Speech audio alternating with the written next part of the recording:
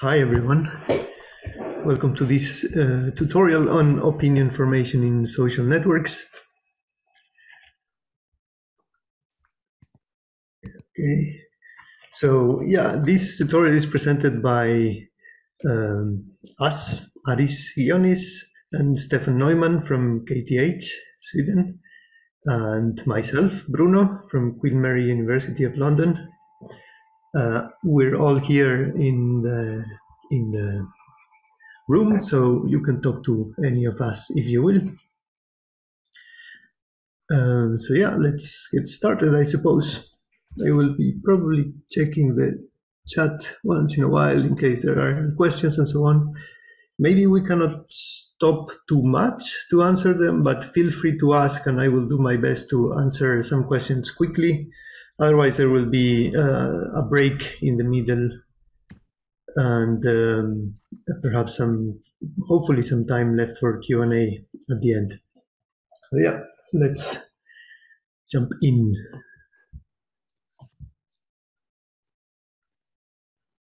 Okay, just a note to the assistant. I keep getting these messages asking me to admit people in the waiting room. I suppose that you can take care of this, but otherwise, please let me know in the chat because yeah, they're slightly annoying, but not too much. Not a big deal. I'll take care of it. Okay, thank you. Cool. So yeah, let's start with the motivation for this tutorial. So opinion formation has been around for a long time in the scientific literature, and there exist several classic works in social science and economics and so on, trying to define models that explain how people come to conclusions, how they change their opinions when they communicate with each other and so on. And usually, so they would propose these simplified models of agent interaction, right? Like this graph here. So maybe we consider individuals to be nodes in a graph, and then they interact with certain individuals. So this means that we would add an edge between them, and maybe we represent their opinions as being numbers, real numbers, or binary numbers, or something like that. And by some simple dynamics, they change their opinions. So, okay, this is a little bit simplistic, but interesting from an academic point of view. But so yeah, you can say that this is not very realistic and not very applicable to the real world. But if you look at how social interactions look today, then it looks like these models become a little bit more relevant, right? Okay, this is a little bit of a joke, of course. So social interactions are not exactly like this, but to a certain extent, these models are more applicable today than they were back when they were conceived. So yeah, there's been a renewed interest in opinion formation in recent years, in all of science, but also in computer science, which is what we are most interested in. And we can speculate as to why this has happened. And okay, this is what I was trying to communicate with the previous slide, which was a little bit of a joke, but actually there's some truth to it, right? Because now a lot of our interactions happen on social networks, and these interactions are indeed quite simplistic in some occasions, and the data that these interactions generate has become available in large amounts and so on. And studying these models has applications in many domains, like recommender systems, marketing campaigns, political campaigns, and so on. And also there are some emerging social concerns involving these social networks and these new forms of social interaction, like political polarization or teenage mental health and so on. So yeah, there's a lot of interest in understanding these models and developing them further. So yeah, since the internet started becoming so widespread and social networks started to emerge, there's been a lot of interest in particularly the topic of political polarization. And these books on the right are a couple of examples looking at this issue quite a few years ago. So Filter Bubble, Republic.com. Particular, here's a quote from Republic.com. I will let you read it later if you wish when you download the slides. But considering that it was published more than 20 years ago, it's a little bit eerie to see how accurately it predicted the landscape of information consumption today. Okay, so yeah, let's look at an overview of what we're going to see. We will first discuss some of the basic models for opinion formation. So these De Groot and Friedkin-Johnson are maybe the most well-known classic models of opinion formation. And then we will see some variants which have been developed on top of those basic classical models or with different approaches. And then we will talk about some algorithmic aspects and interventions, so how we can interfere with a social network to maybe moderate opinions and influence people's opinions and so on. Okay, so let's start with the basic models. So the first one is the Groot.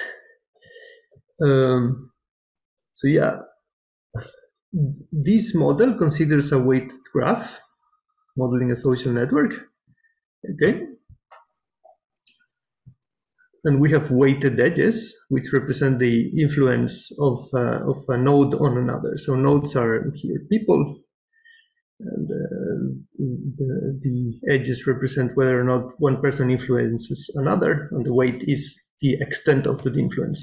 And people here have opinions, so each node I is associated with an opinion xi, which is a number in the interval 0, 1.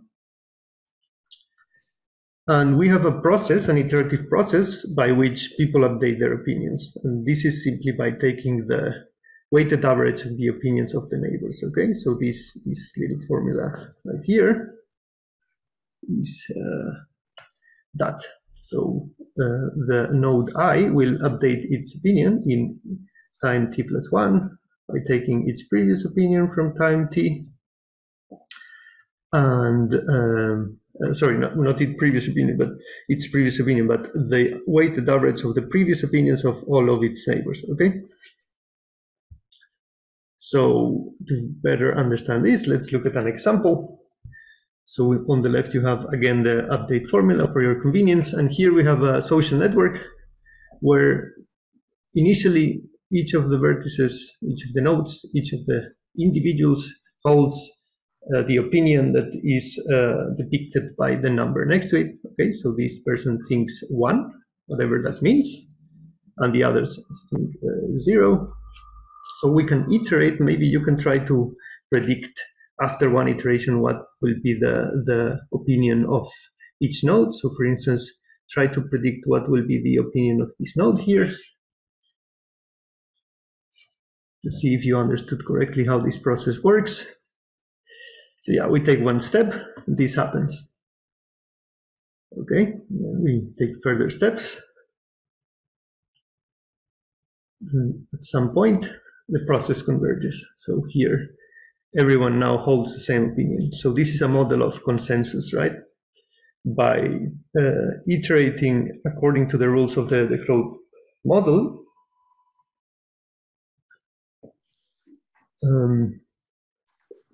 people in a group reach a consensus. And yeah, this number seems, it's in some way, it seems like it's a weighted average of the initial opinions or something, right? It's not clear exactly how we could have predicted this exact number, but we will see how very soon. Okay, So the first question that one can ask is, does this always happen? So do we get a sort of a weighted average of the initial opinions? Yeah, sort of, but it's not always clear that it's going to be that they're going to meet halfway, right? You can think of some simple examples where something slightly different happens. So here, in this very simple network, the process just results in the node on the left changing their opinion, and the other one does not listen to anyone. So yeah, they don't always meet halfway, right? And in other cases, the process doesn't even converge. So in this one, for instance, the process just oscillates between these two states, right? So these two nodes change their opinion constantly without ever converging.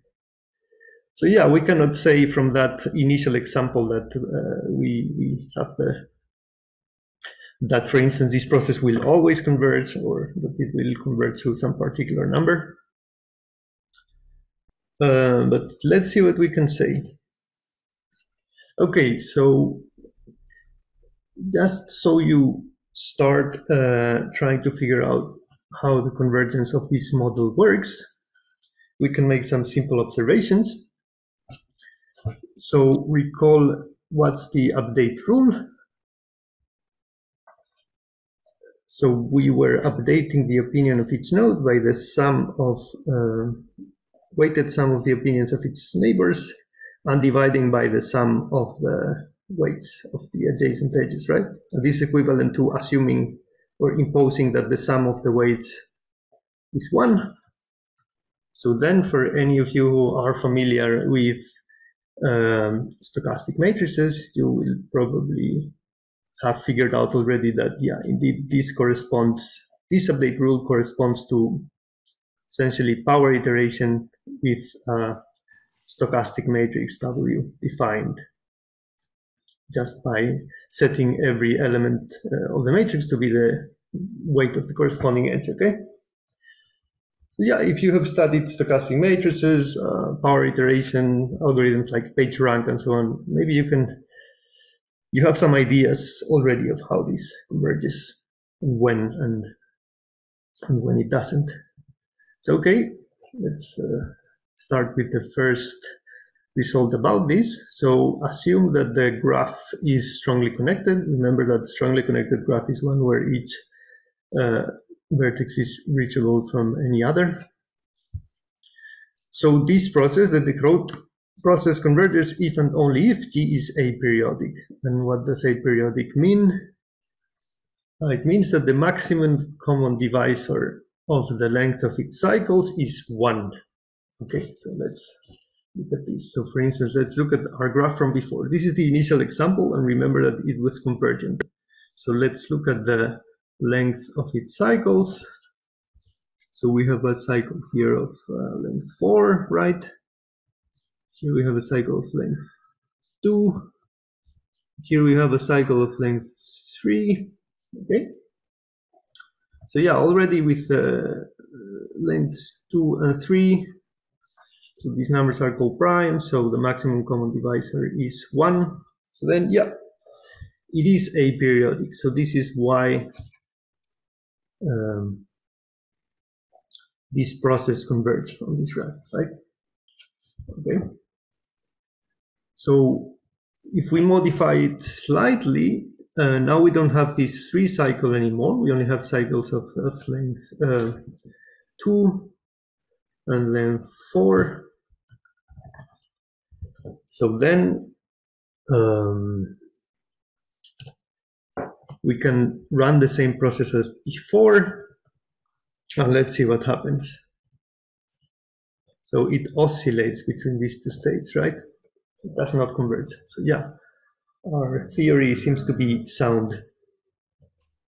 Okay, so also from this previous lemma, you should be able to figure out an easy way to fix convergence, right? So to fix these oscillations.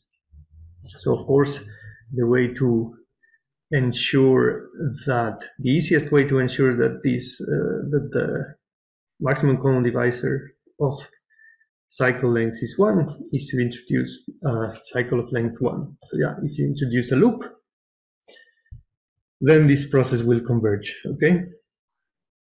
It takes a while, but yeah, now it converges. Okay. So now that we know when the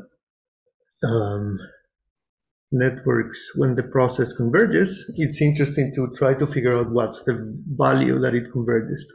So what's that final number that everyone agrees on? Okay, we can try to think about this. So remember in the beginning I said, okay, it seems that this is sort of a weighted average, right, of the initial opinions.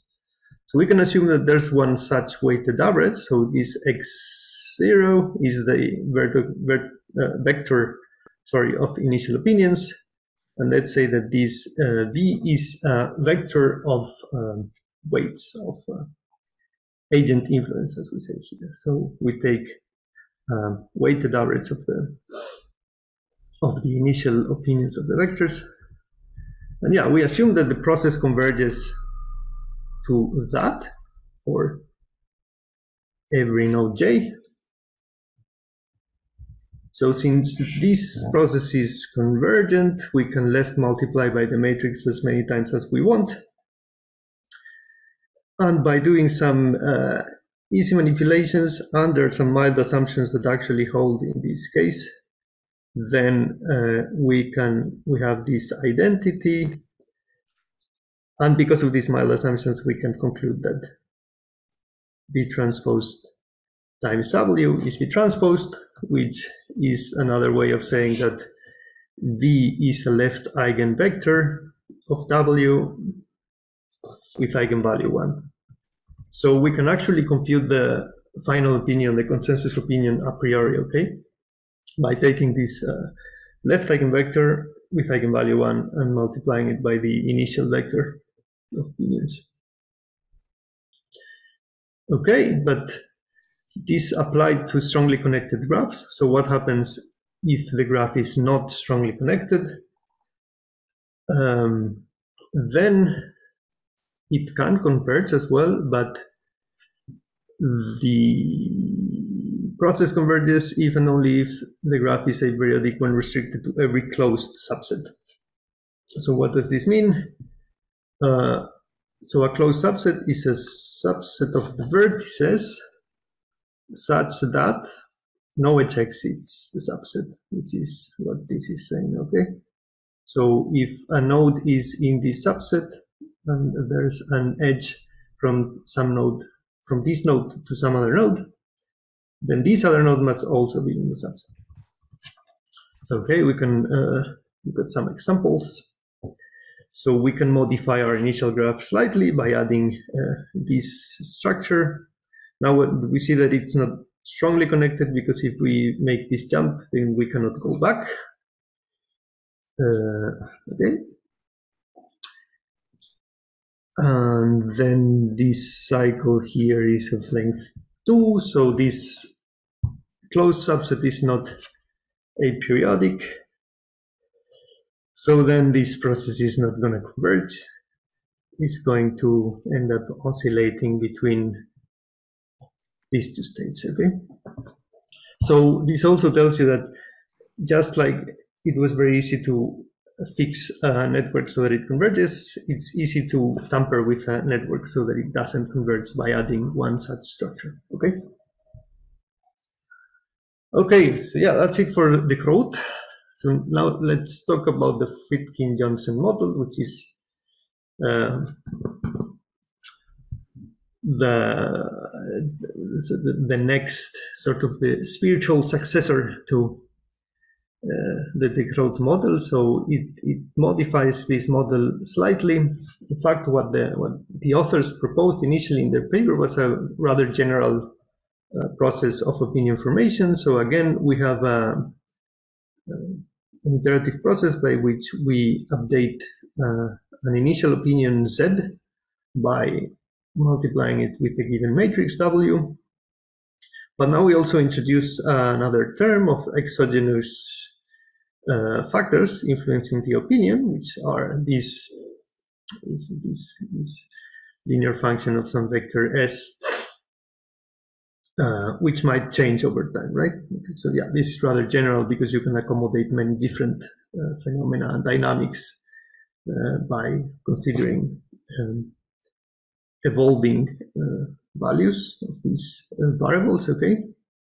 But the common setting in which this is studied recently, at least in the computer science literature, is this particular case where the weights of the two terms are 1, so alpha and beta are 1, and this exogenous vector of opinions is actually fixed. So usually this is referred to in the literature as innate opinion. So we consider that everybody has an initial vector of innate opinions, and the vector Z, which evolves, is the vector of expressed opinion. The vector S does not change. So now this is the update rule. Notice how similar it is to the Groot, but we simply have this added term S, which is fixed. It never changes. Okay, so let's look at some examples. So now we have a similar network as before. So this is, recall the first example that we saw, but without this edge. Remember that this has caused our process not to converge. Let's see what's going to happen now. So every node has an innate opinion, which is this square node here. And we give some values to these innate opinions. Okay. So now let's start the process with some values for the expressed opinions, which are the values of the round nodes. And let's see what happens. Okay. Sorry, I skipped too fast. Yeah. Okay, so yeah, this is value at convergence. So now this network has converged. So even though the network of expressed opinions, so this part of the network corresponds to a non-convergent Groot process, when we add these fixed innate opinions, the process converges, okay? So what does it converge to? So maybe we can do a little bit of math to try to figure this out. Okay, so we can write the first expressed opinion update like this. Sorry, this is the general opinion update. So the first update will be this. The second update will be this. And we can actually expand this and rewrite it this way. I'm going to skip a little bit fast over this because there's not so much time, but you can go over this later if you wish when you download the slides. And actually, if we generalize this process, this expansion, then we end up with a general update that looks like this. So we have this term, this matrix power here, and then this expression, which if you might remember from your linear algebra, that this actually converges to this, okay? So if you think about it, so what this is saying is that the value of Z, the expressed opinions at convergence, only depends on the network structure, W, the weights of the edges, and the vector of initial opinions, okay? So the expressed opinions do not really have an influence. So let's look at an example to convince you. So now we have here two copies of the previous network. Note that the innate opinions are the same in both copies, but we're going to start with different expressed opinions. So let's see what happens if we iterate these processes until convergence.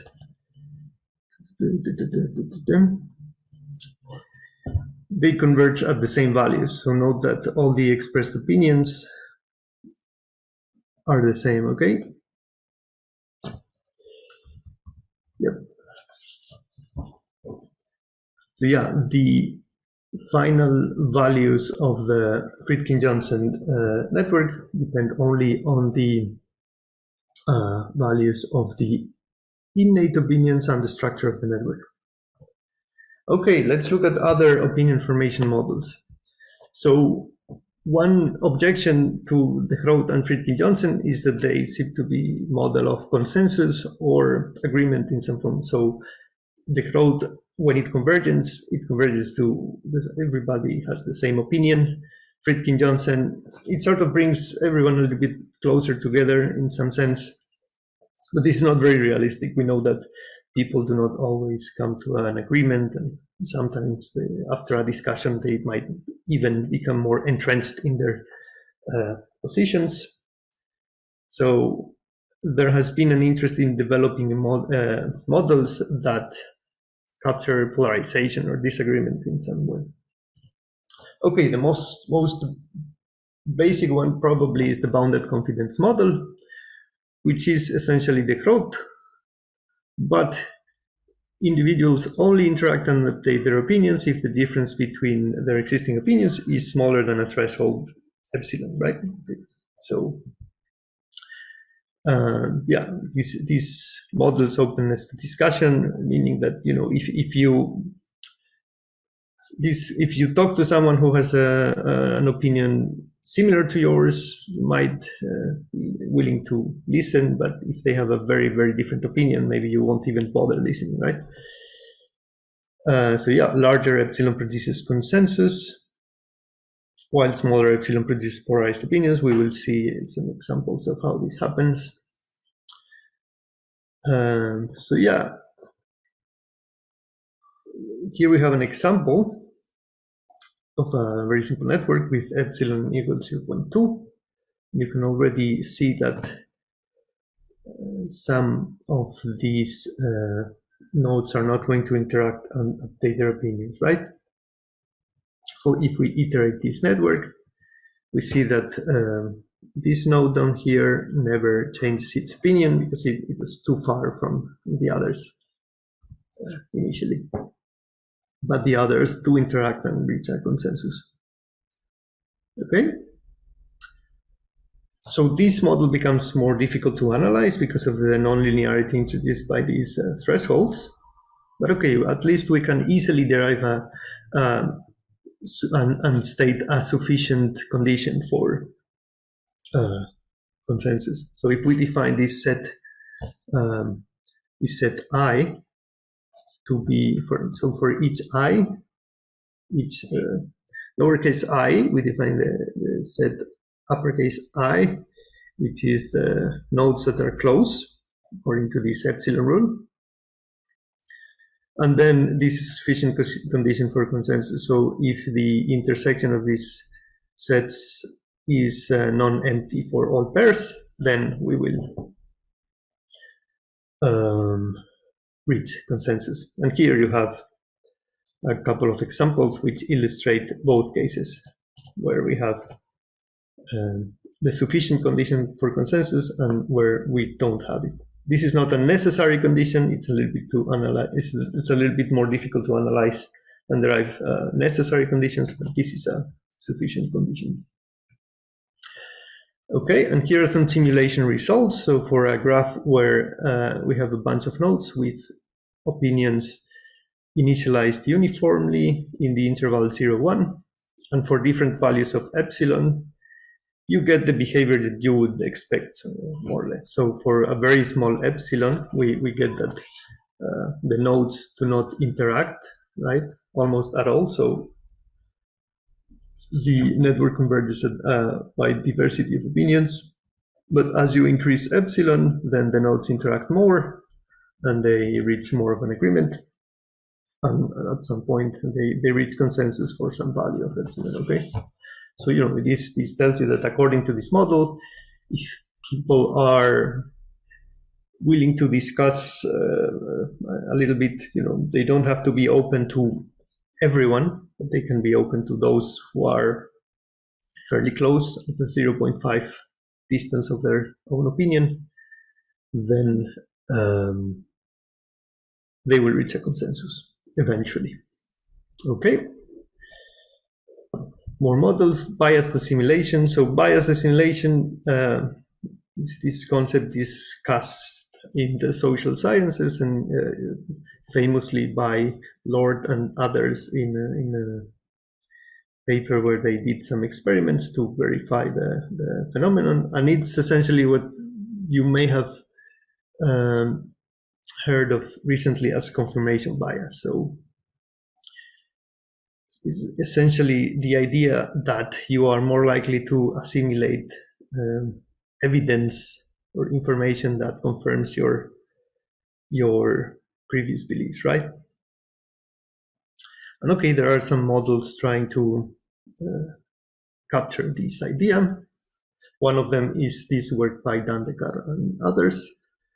Again, a small modification of the growth, but they introduce some factors in the update rule with some parameter beta, which models bias, right? So the extent to which you are biased in your assimilation of new information, in your communication with others. So values of beta larger than 1 will result in polarization. So people will interact and they will not be influenced by the opinions of different people, okay? And it generalizes the growth because for beta equals 0, it becomes equivalent, okay? So to better understand this, let's look at a simple example. So we consider one agent. So one thing about these models is that they become much more difficult to analyze as soon as you start generalizing them a little bit, and this will illustrate this. So yeah, if we look at this simplified case, this particular case where we have a single agent with opinion X, this would be this round node here, and it interacts with a fixed environment. So it listens to this other node, which has a fixed opinion, okay? This square node never changes its opinion. And this would be the update rule for it.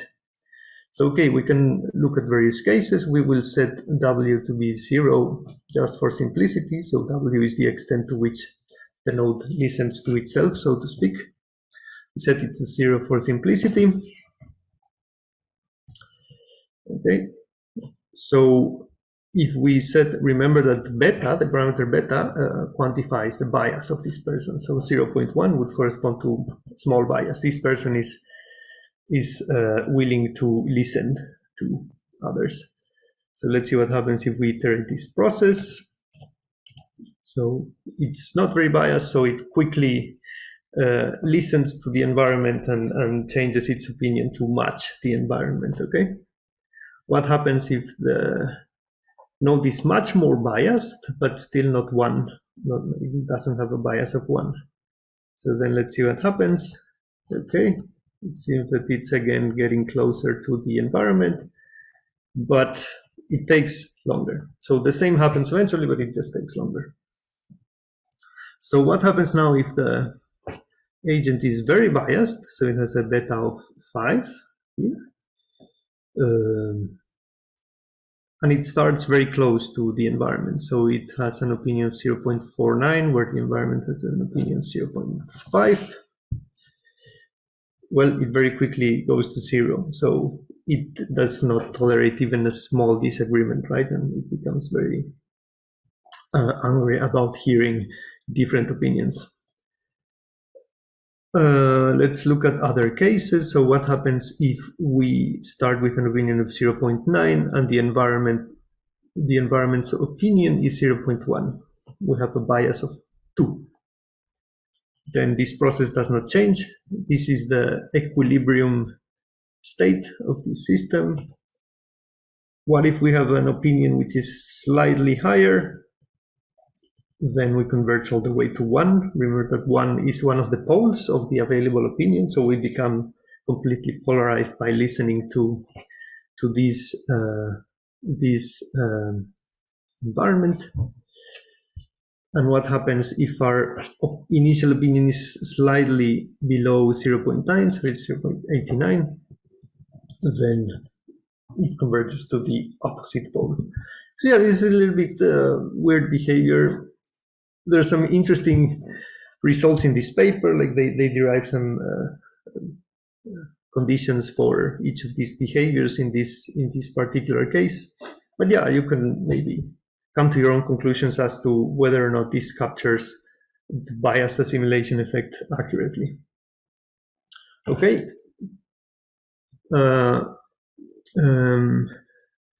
Later models trying to model this a little bit more accurately. There's this very recent paper by Chen and others, which is very interesting. So it also modifies the growth slightly, but it introduces this dynamic term WT, which is defined down here as the product of the two opinions of the agent who is updating its opinion and the agent that it's listening to. And yeah, beta models bias, and this +1 is just to sort of put things so that they work in a nice way. And the opinions are now in -1, 1. So this is important because what is this representing? This represents whether or not the agents agree. Okay. So what's going to happen is if you disagree strongly with someone, so you have a large negative value of this product and you have a large bias, then this is going to throw your opinion in the opposite direction, right? So if you listen to someone who you very strongly disagree with, then you're going to become even more entrenched in your position. So we can compare the behavior of this model to the previous one we saw by Dandekar et al. And so we have, again, a single agent in a fixed environment, and the single agent is this node in the center of the star, and the environment is these other nodes surrounding it, which they all have the same opinion among each other, and we are going to assume that they don't change. And the authors of this model propose an experiment where they analyze the effect of one iteration of their model compared to one iteration of the previous model biased assimilation that we saw. So, okay, they plot the results here. This plot can seem a little bit daunting at first, but let's break it down. So what they plot is the value of the opinion of node 1 in the center after one iteration as a function of its initial opinion and the opinions of the others, okay, of the environment. And you can see, for instance, that when you start with opinion 0, in the previous model, which is this buff in blue here, so in the previous model, no matter what the opinion of the environment was, you wouldn't change your opinion. But in this new model, in red here,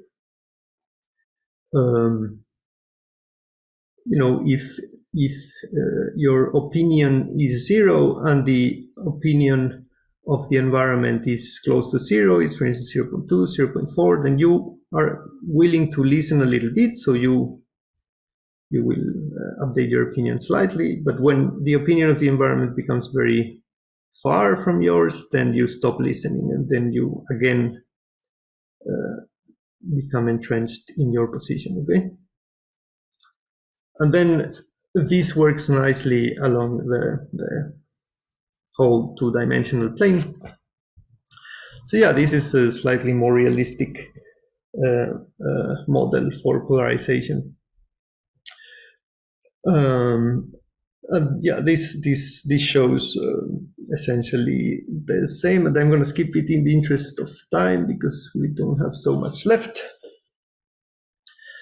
A further model trying to capture polarization is a very interesting one by Hasla and others. So now the agents are not vertices in a graph, but they are vectors in RD, unit length vectors. And we consider interventions. So we expose these agents to some information, some other opinion vector V, and we update the opinion of an agent U with this rule. So we just take the inner product of U and V, and we add V to U in proportion to the value of this inner product. And then we normalize it to unit norm again. Okay, so this is meant to show how by introducing a little bit of certain value, certain opinion on some dimension in an intervention, you can actually reach polarizing behavior. So we will break this down in a minute. Okay. So for instance, consider an example where we have 500 agents UI, and they are sampled from the sphere defined by this equation. So this means that we're going to have agents that look like this. They have some value, whatever value, in the first 3 dimensions, but then 0 in the 4th dimension. So this could represent, so these 3 first dimensions are the opinions on topics that people have in general, and this 0 is the opinion that they have on some new product that you want to launch, right?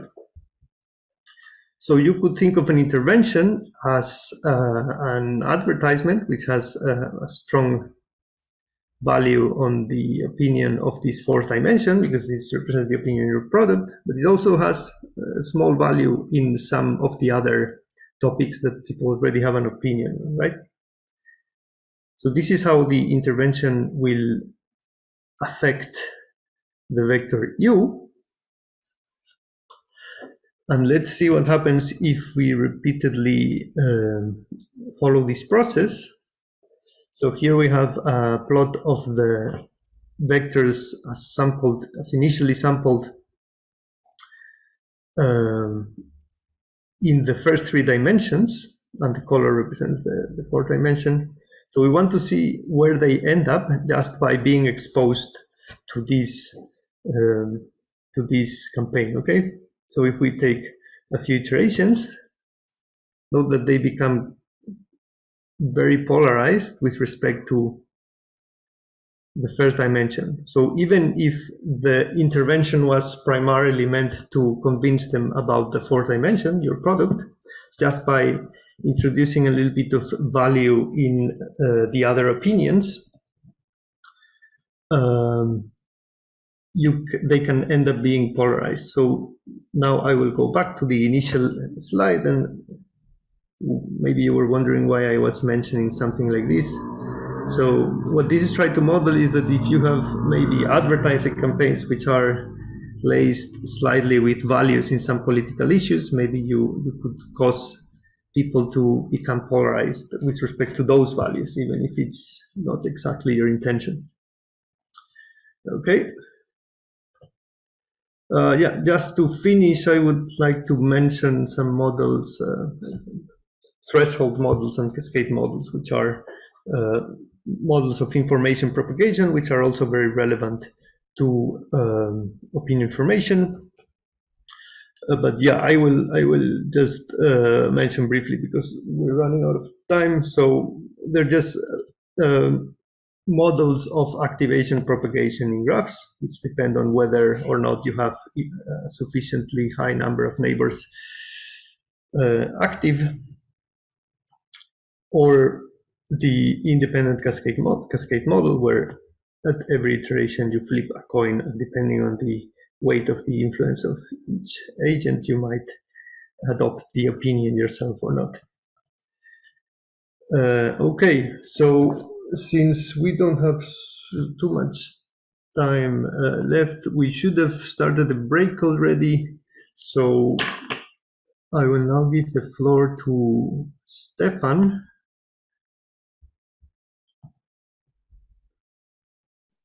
Yeah, thank you very much.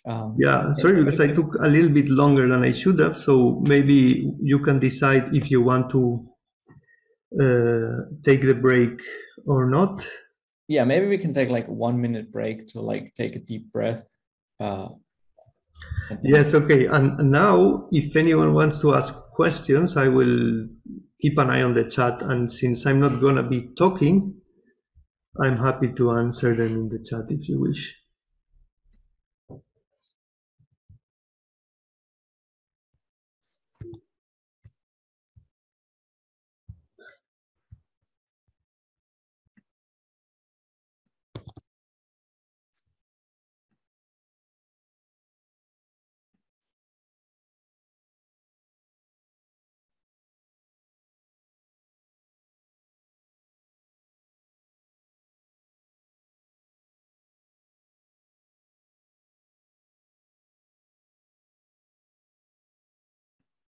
Okay, so I think we all had a very good deep breath in through the nose, out through the mouth.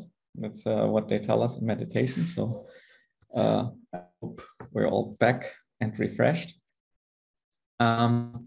So for the rest of, so now we've seen models, different models. And for the rest of the talk, we'll be talking about the Friedkin-Johnson model.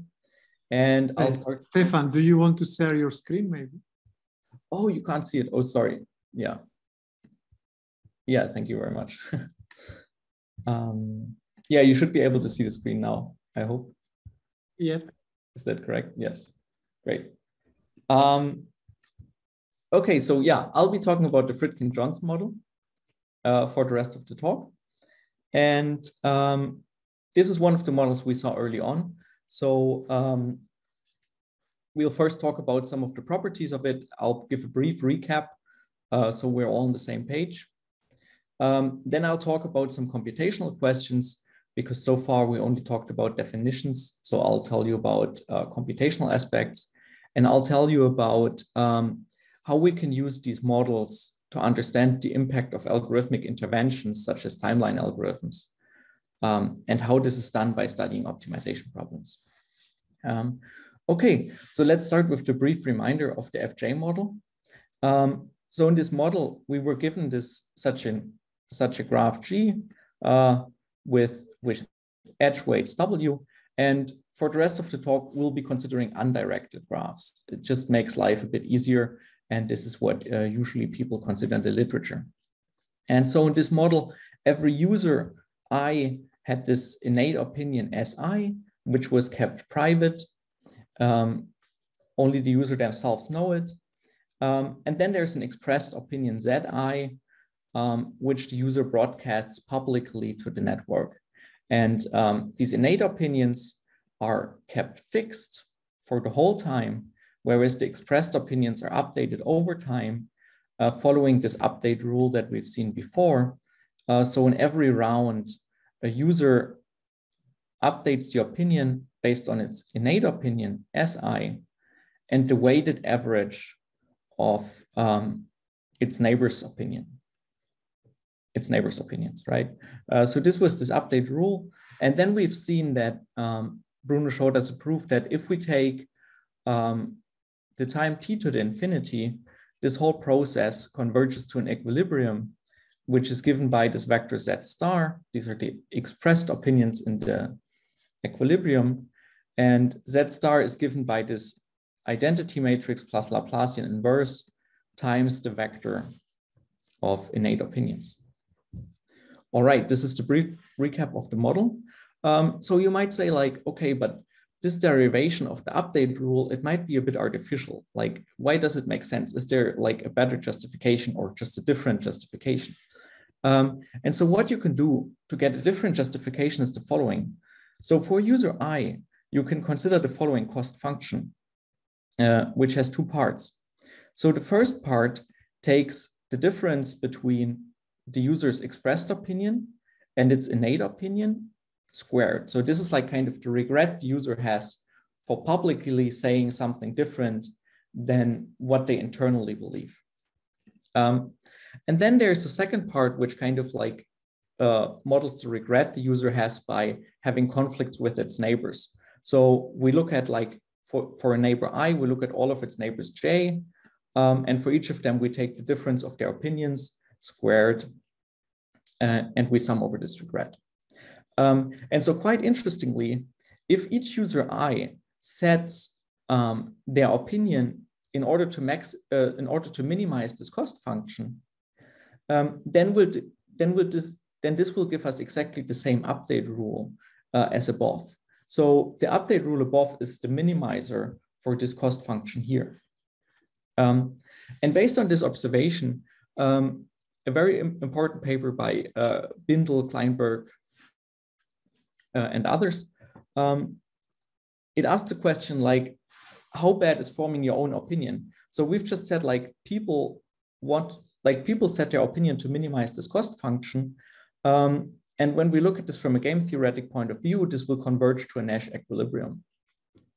So what we can also do is we can define the social cost, which is just the sum over the cost functions for all of these users. And so we can ask like the selfish behavior given in the Nash equilibrium, how far is this away from the optimal social cost, which you can think of as like would be good for society if we achieve like the minimum social cost. And what they show is that for undirected graphs, this is actually not too bad. So this ratio of like selfish behavior versus optimal social cost is just 9/8. So we're actually not that far away. So this is also called the price of anarchy. But I should say this only holds for undirected graphs. For directed graphs, this price of anarchy can actually be much higher. Right, so we have this 9/8 ratio, and here's an example where this is tight. So here we have like 3 users with innate opinion 0, 1/2, and 1. And then in the Nash equilibrium, we see like the user in the middle is kind of stuck in the middle, so keeps expressed opinion 1/2. And then the left wing and right wing users, they go to opinions 1/4, 3/4. But the optimal social cost would be achieved if they just move just slightly closer to 1/2. And this is like a tight example where we see this 9/8 ratio for like selfish behavior versus like optimal behavior for social cost. All right. Now we have defined these equilibrium opinions Z star. These are the expressed ones, and we have these innate opinions S. And now we can actually use them to study more complex behaviors in the network. And we can quantify stuff like polarization, disagreement, and so on. And this is what we're going to do now. So I'll now walk you through the definitions of like the measures that people are interested in when they study these models. So the first one's like the most simple one. It's just the sum of opinions. So the sum of opinion just says like, we're just summing over all of the expressed opinions. And this is like a relevant measure if you want to like conduct a marketing campaign or if you want to do some rallying for some cause, right? Then from a societal point of view, the polarization index is like super interesting. Here we are like first computing like the average user opinion. So we average over all user opinions in the network. And then we take the square of differences between a user's opinion and this mean opinion, right? So the polarization kind of measures this variance of the opinions.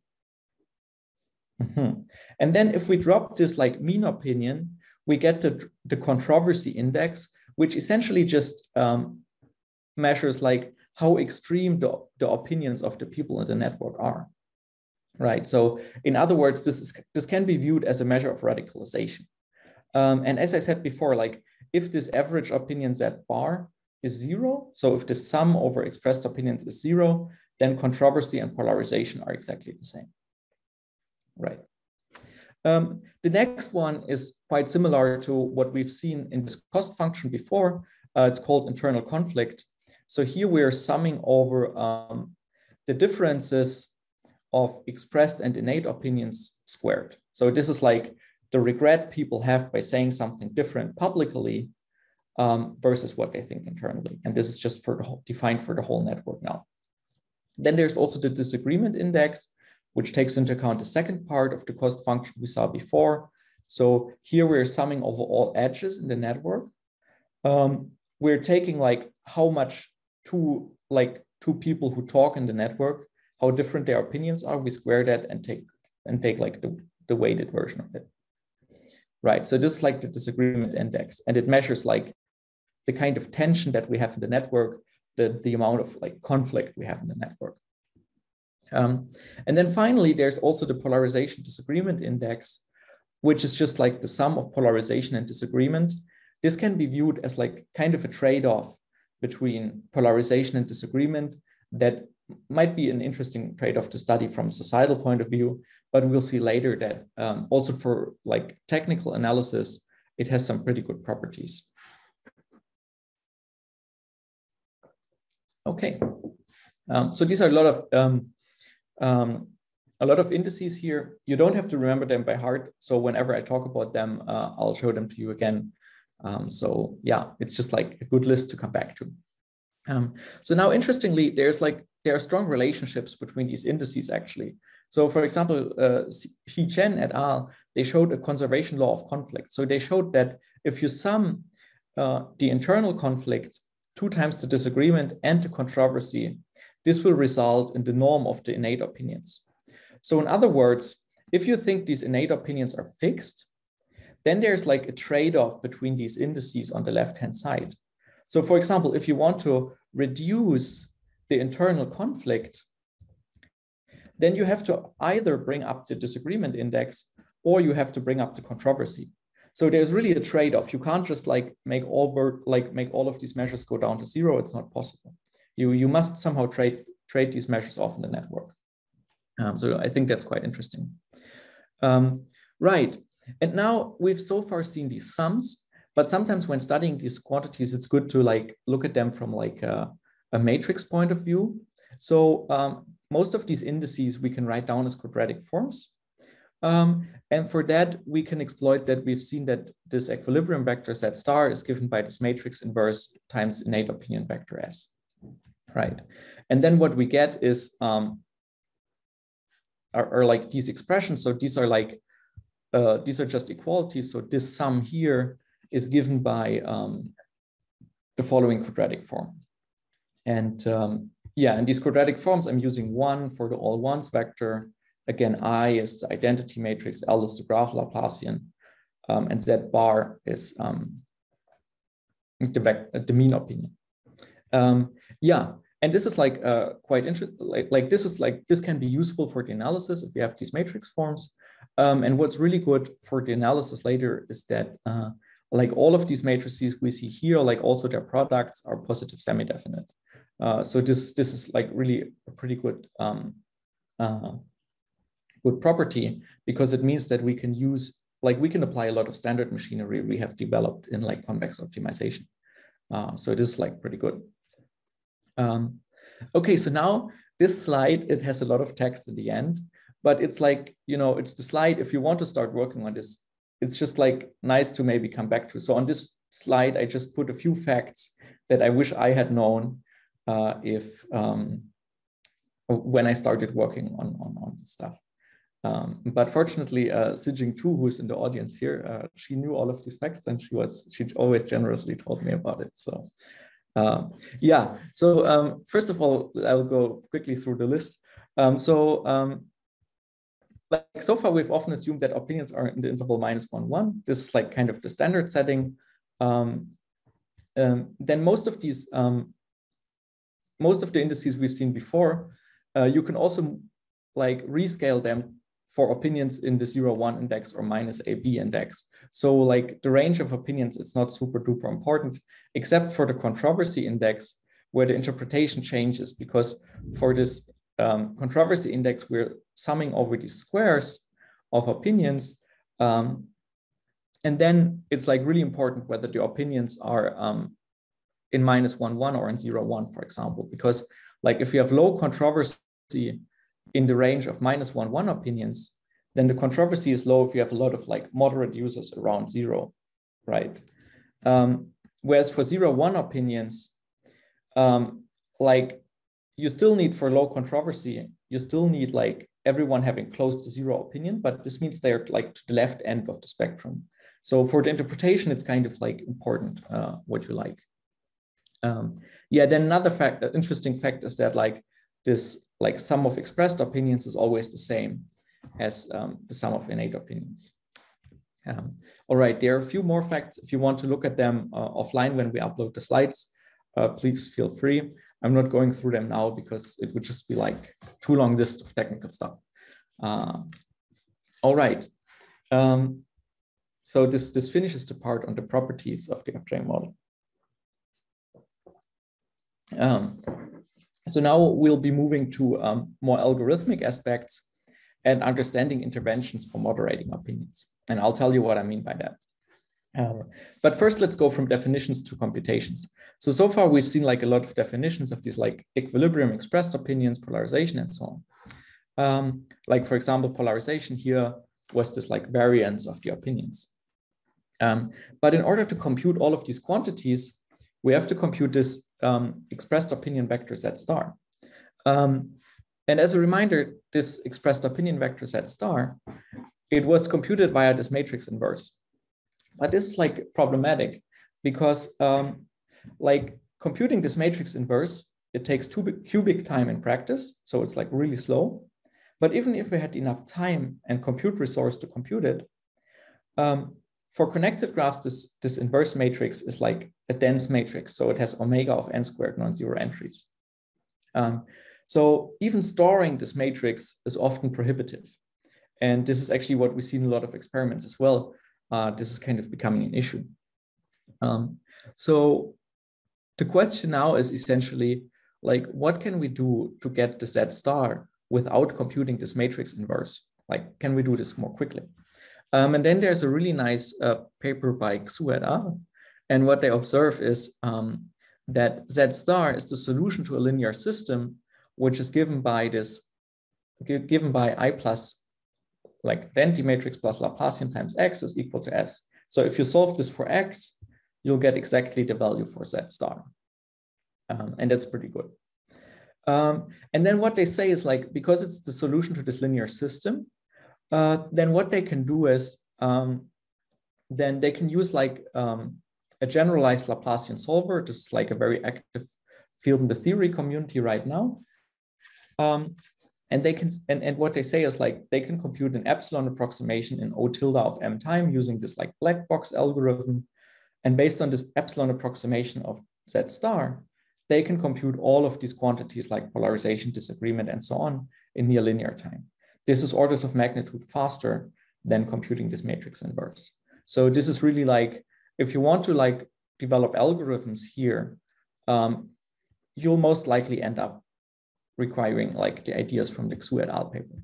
I think this is like, this really has like made the whole area much more practical. Right, so now let's talk about interventions.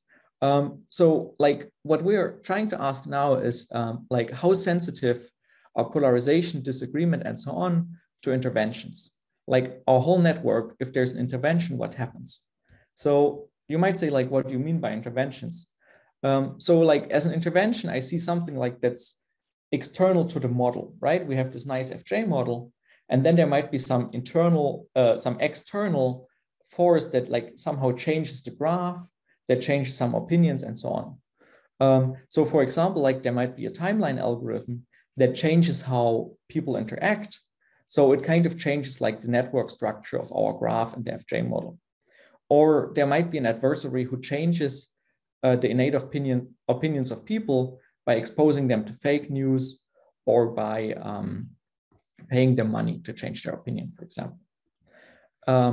Right. So if we want to formally study such interventions, then what people usually do is they propose an optimization problem where the objective function encodes the desired goal, for example, like minimizing polarization. And then the constraints of the optimization problem encode the power of the intervention. So it says like, what is the adversary, for example, allowed to do? What is the timeline algorithm allowed to do? So it's an example here, like 2 examples here. The first one is like, suppose there's a social network provider like Twitter, and they want to minimize the polarization and disagreement by changing the network structure a little bit, right? So they change the timelines so that people interact in a different way. This changes the graph, and they want to minimize the polarization. Another thing which people have looked at is there might be an adversary who wants to maximize the disagreement and has the power to take over K user accounts maliciously. Okay, so then we can study what happens. So we always have this like objective function which looks at the societal goal, disagreement, polarization, what we want to look at, and then there's the constraint which says like, okay, the adversary can change K user opinions.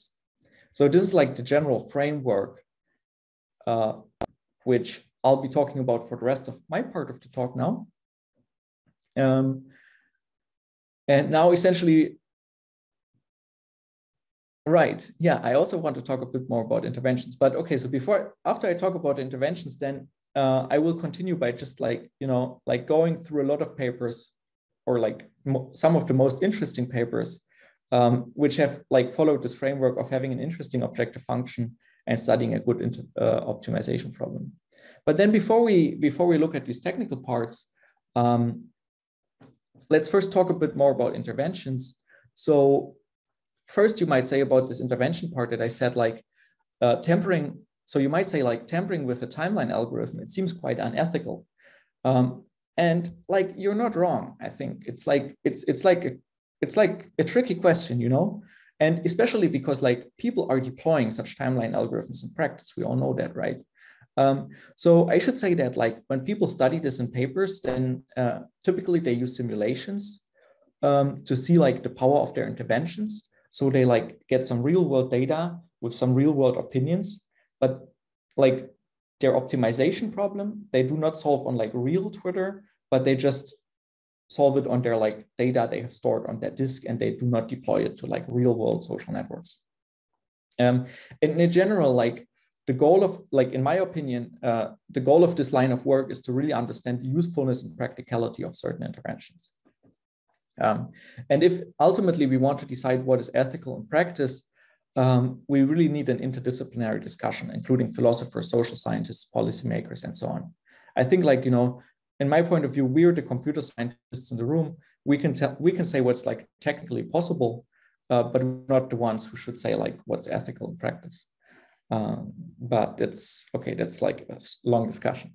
Another thing you might say, like when we study like adversaries, you might say like, okay, but it seems a bit unrealistic that an adversary can take over K user accounts and change their opinions arbitrarily. Yeah, I kind of agree, but I think right now this is like a good, this is like the most simple adversary we can try to understand. And we first have to understand these like more simple adversaries before we can look at more complicated ones. And also, if it turns out that such a too powerful adversary has only limited power, the same will hold for weaker adversaries, right? So like this, like if we show something interesting for like a strong adversary, maybe it will carry over to weaker ones as well. So this is quite interesting, right? So here's what kind of interventions people have studied. It's just like, there are more papers about it, but this is like a selection. So people have looked at, for example, minimizing the price of anarchy, reducing polarization, maximizing the sum of opinions, for example, for marketing settings, or increasing the disagreement. And then the interventions or constraints people have looked at is, they said like, we can change innate or expressed opinions.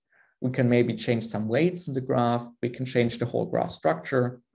Different settings have been considered. And as I said, now I will talk about a few papers that we see here.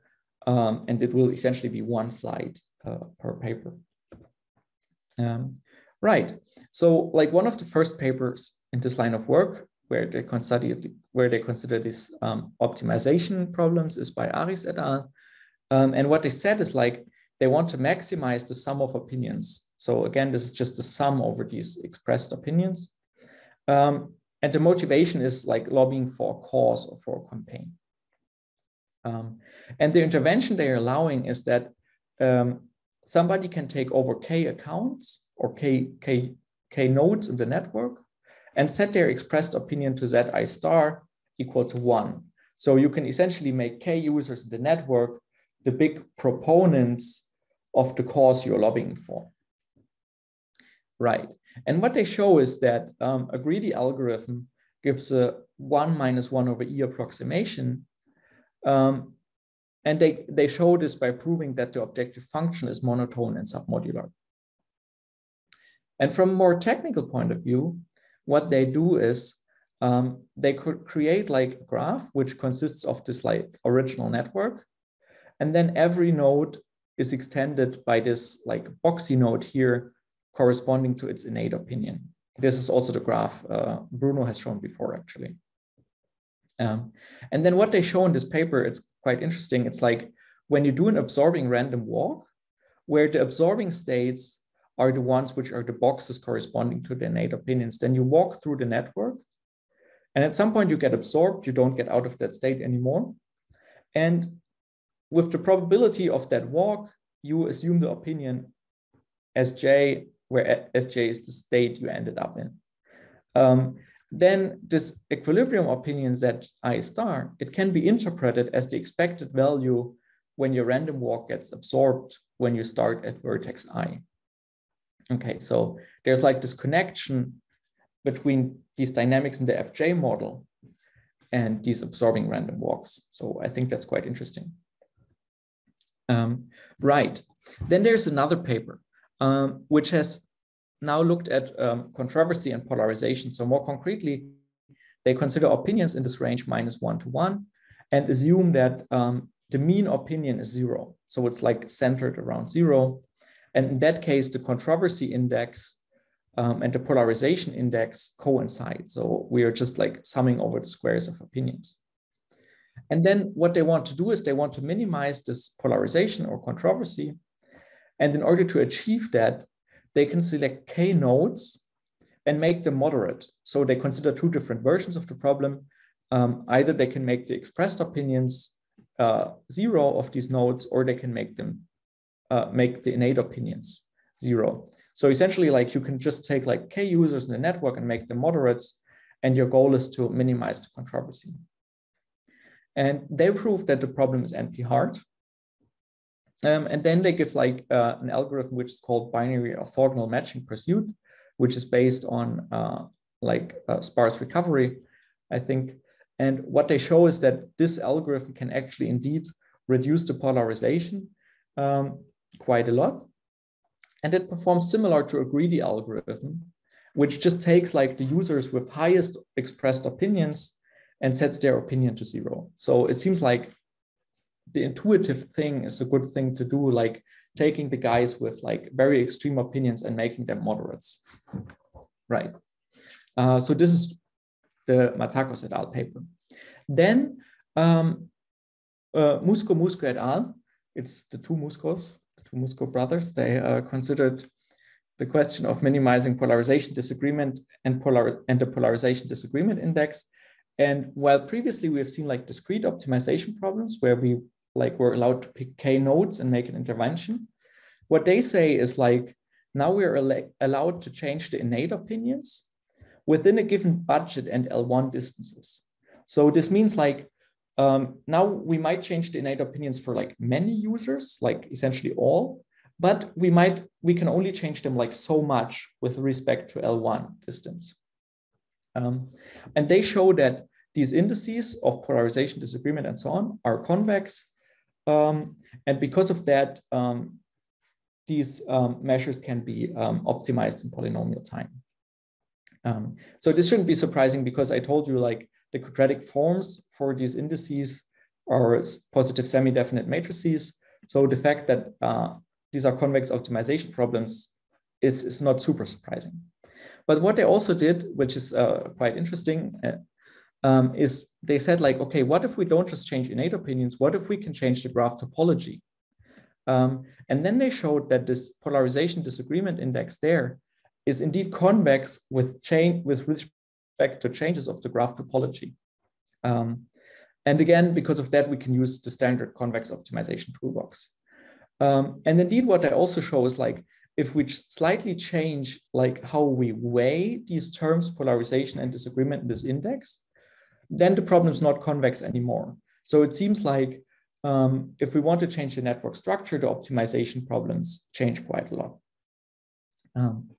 Okay, so I think this is like a pretty cool paper as well.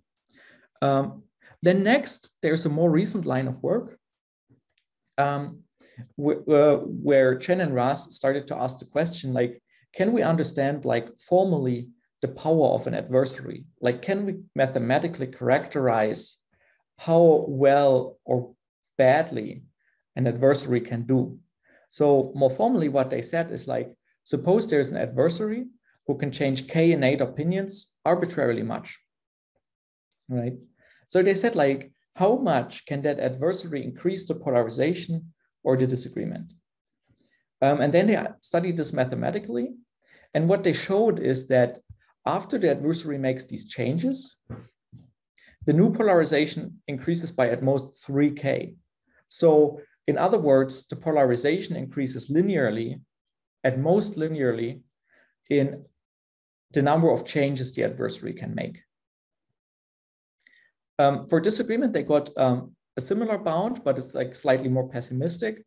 So they said like the new disagreement increases by at most 8 times the maximum degree in the graph times k. So again, it's this linear increase in k, the number of accounts the adversary can take over. But it has this additional factor of the maximum degree, which can make the slope of the increase quite a bit steeper. And these are like mathematical bounds. So it's really like, this is really like an upper bound. You can't do bad. Like the adversary can't be any worse. And then they also like studied this practically on real world data sets. And they showed that actually like relatively simple greedy algorithms and very simple heuristic, they actually get close to this linear increase in k. So, you know, maybe like the leading constant is slightly different, but indeed you can see like the more accounts an adversary can take over, the more the polarization or disagreement increases. And indeed, this is like a linear increase. So it doesn't like flat out quite quickly, but it really like, it really happens. You can really see these behaviors. And then Gaetondi, Kleinberg, and Tardosh looked at similar problems. They actually like made these bounds slightly tighter in certain parameter settings for k. And they also considered the setting when you don't just can take over k accounts, but they said like, what if we can change the innate opinions with respect to an L2 constraint? Meaning that you might change like all opinions, but the L2 norm of the original and the new opinions should be at most R. And then they show if like this difference is at most R, then the disagreement increases by at most R squared over 4. And they also give an example that's like a tight bound. So you can again, in this L2 setting, you can again characterize like how powerful such an adversary is. And then they also extend this for repeated disagreement, where essentially like you kind of like run this FJ model multiple times in some way. So this is also, I think, a quite interesting direction of work to understand the power of adversaries, especially because we have seen a lot of like, you know, state actors trying to attack social networks, trying to like, you know, spread fake news and so on. So I think like this adversarial setting is really interesting. And I think this is like a bit understudied still. So I think papers in that regard are really interesting. Okay, but what we've seen so far, the interventions we have seen, they were always like kind of like one intervention, in the sense like, you know, we have the original FJ model, then like an algorithm comes, makes some changes, we look at what does the network look afterwards. Or there's like an adversary who takes the initial network, adversary makes one change, and then we see like what happens afterwards. But so you might say like in practice, you wouldn't just assume there's like one change. You would assume there's like kind of like it's going on all the time, right? Users updates their opinions, timeline algorithm does something, users do something, timeline algorithm does something, back and forth, right? And this is what Chitra and Musco studied in also a quite interesting paper, where they studied this interplay between users and network administrators. Or instead of network administrators, you can think of timeline algorithms. So what they say is they propose a new dynamics model, which proceeds in iterations. And in each iteration, the users adjust their expressed opinions according to the FJ model. And then there's a network administrator who can slightly adjust the network to minimize the disagreement, right? So like there's, for example, like a timeline algorithm, which changes how people interact, which changes the network structure. And so now you might say, like, why does the network administrator want to minimize disagreement? Well, essentially the intuition is that, like, you know, if you have like happy users, like if you have little disagreement, people are like happy, like they're happy to talk to their friends on the social network, so they have a better experience on the social network. So this might be like the Facebook setting, right? On Twitter, you would assume that people are happier when they have more conflicts on the network, because on people, everyone's like having flame wars all the time. So this paper is maybe working more in the Facebook setting. Okay, that's just a small joke, but yeah. So essentially what they show in the paper is that experimentally, if you look at this kind of dynamics, opinion dynamics setting, then indeed the polarization increases. And they suggest that this explains why recommender systems increase polarization and introduce filter bubbles, because essentially like this minimizing disagreement step by the network administrator is like prone to introduce filter bubbles, because you only end up interacting with people who are like of very similar opinion to you. And then they also studied this from a practical point of view. And they looked at two different networks, like the Reddit network here, where like the y-axis shows like the change in polarization, and the x-axis shows like how much the network administrator can change the network.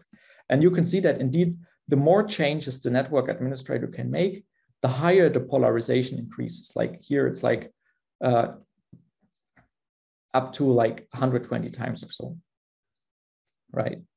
And then additionally, on the Twitter data set, they look at the same. They also look at the decrease in polarization. And they also show like the polarization can increase quite a lot based on these dynamics. And then very interestingly, like on the, like here now, we get like on the y-axis, the change in disagreement. And you can see on the Twitter network, indeed, the network administrator is successful and indeed like reduces the disagreement.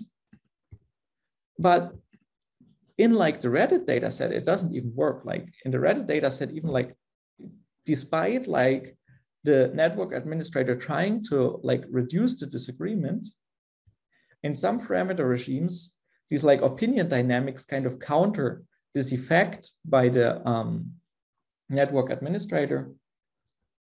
And then the disagreement still increases. So this is like, it shows like, it's really like complicated to build like good timeline algorithms with like the societal effects we want to have.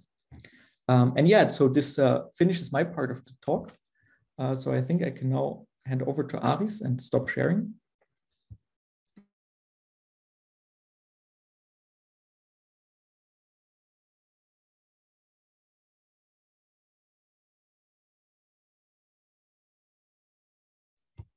I think you're muted.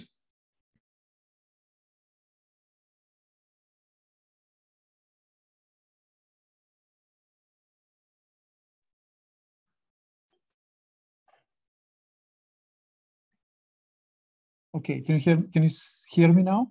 Yes. Okay, good, thank you. Okay, and okay, so Bruno and Stefan have done a great work presenting this tutorial. So let me just conclude. In summary, we saw this topic of opinion information in social networks. So this is a fairly active area, and note that This is a topic of interest both in mathematics and aspects modeling, but also from the application point of view. So lots of work also on computational social science. So in this model, we review some common opinion formation model, in particular the Groot and Friedrich-Johnson, and also some variants of these models. And also we discuss some properties of interest and then we saw how different phenomena can emerge in these models. For example, how polarization or echo chambers can emerge. And then Stefan also talked about different computational aspects and this idea of interventions and moderating of opinions, either by an adversary or by the timeline algorithms. And note that this was only about the opinion formation. So we did not discuss misinformation and disinformation, which is currently a very big topic. So this would need a separate tutorial. So let us note some challenges and some limitations. So note that the models we have discussed would be very difficult to validate experimentally. So for one, these models are very simplistic. So we, for example, consider that opinions is a real number between some interval 0, 1 or -1, 1, or we consider some very simple processes of updating opinions, for example, a weighted average operation. So this is too naive, and we cannot hope really such a simple model to capture like the complexities of real world. So even if the real world was as simple as this model suggests, then we would not be able to validate our models because of lack of data. So it's very difficult to obtain complete data or very difficult to obtain unbiased data. For example, researchers use data mostly from Twitter, which is a very partial view. It's not representative. Not everyone is on Twitter. They do studies mostly focused on US politics. There are lots of bots and so on. So this is a big issue. Our models also involve parameters that are difficult to estimate in practice, and therefore this gives us further difficulty in validating the model. And many of these models that we consider, they use only the network structure, and they ignore many other aspects, like, for example, the complexity of the human language when people communicate with each other. So from one side, this is good because it makes the model language independent, but also they lose a lot of information. So these are all things that one should keep in mind when working with these models. Then Stefan already mentioned the aspect, the topic of ethical consideration. So when we talk about interventions, is this an ethical thing to do, right? So when we aim to reduce polarization and to increase diversity, we might have a very noble objective, but what might happen in practice? So is it ethical to tamper with users' feed, or could these methods possibly introduce some other aspects of manipulation? And one answer here that could kind of drive this discussion is to consider that current timeline algorithms, current platforms, they are already employing these ideas of tampering with user feed, and they do it mostly with the goal of increasing engagement or monetization. And so we are all subject to this type of timeline or filtering algorithms, but without having any way of transparency. So what one could say here is that we would like to give to the users of social media more control over what information they access, or how they choose who to follow or who to comment, so that they possibly have this more objective process of forming one opinion. Okay, and finally, so the last slide, to conclude, so there are obviously many directions for future work. So as we already discussed, so validating existing models is challenging. So can we validate our models, or if not, can we develop better models that capture complexities of real world? Okay, so how can we incorporate different modalities? So during this tutorial, we talked about the graph, but in reality, there is not one graph. So there are many possible graphs. So there is the following graph, likes, post, comments. So these are all kind of different modalities of data. And on top of that, we have complexity of human communicating through a natural language process. Then in our models, all users, they were equivalent, so they were uniform. But of course, this is not true. People have different personality, they behave different backgrounds. So how can we extend these models so that they capture these differences, these personalization aspects, or the different rules of users? And note that such a more advanced model would make validation even harder. Okay, then we discussed about methods that increase diversity or reduce polarization. So these interventions, these timeline algorithms, adversaries, and so on. So how can we make this more transparent? So this would answer some of the questions we have for the ethical considerations. Then we talk about adversaries that can change the opinion of certain users. So which are the realistic models of adversaries? How can we obtain a better understanding of more complicated adversaries and timeline algorithms? And in many of the methods and these papers that Stefan presented, the adversaries are operating in a single shot. So they make one modification of the network and then the network continues its operation. But in reality, there are feedback loops. So how can we model this? And how can we build algorithms that take into account this consideration? And finally, how can we defend social networks and social media platforms against attackers? So we think when we talk about maximize diversity or other types of interventions, that one has a noble objective, but in reality, there might be a malicious attacker who would like to manipulate the crowd towards some direction. So how can we build mechanisms to defend our networks against such attacks? So these are all very interesting directions for future work. Okay, so I would like to stop here. I would like to thank Stefan and Bruno, and of course, all the participants. So we are just a few minutes over time. So we can take any questions that you might have.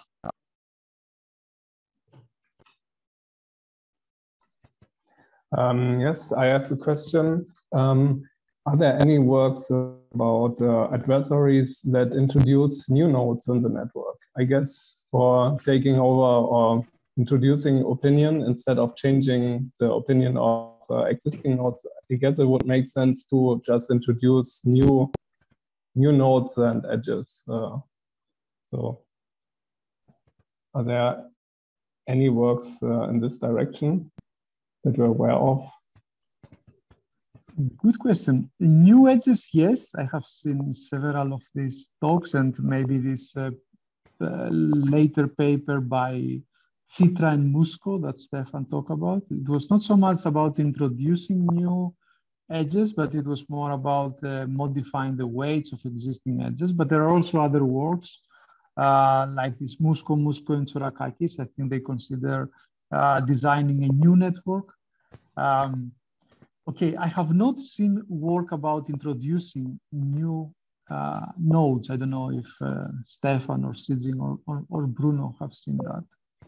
Yeah, so I can say like at last year's NeurIPS, there's a paper by the Zheng group where they talk about introducing edges.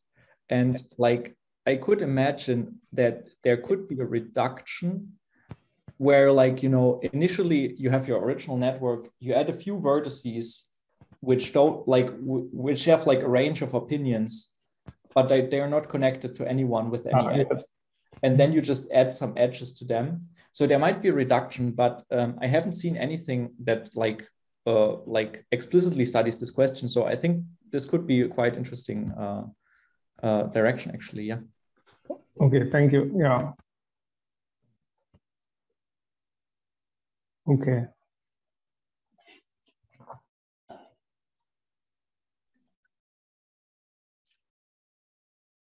Any other question?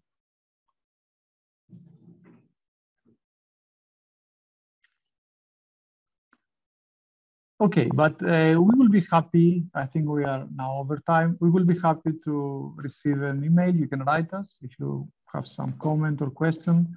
So the slides will be available in the website of the tutorial. Okay, so thanks everyone for participating. Okay, thank you for the nice tutorial. Thank you, and enjoy the rest of the conference.